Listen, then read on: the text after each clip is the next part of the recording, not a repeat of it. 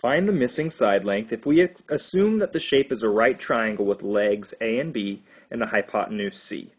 A is 6 units, B is what we're looking for, and C is 10 units. So that would look something like this.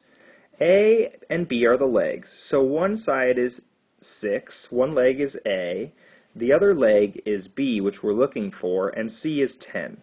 Now remember, the Pythagorean theorem says that A squared plus B squared equals B squared equals C squared.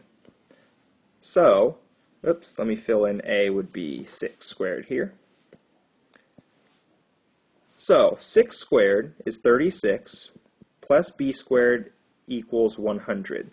Now I find the difference between 36 and 100, and I know B squared equals 64. So I think to myself, what number times itself equals 64?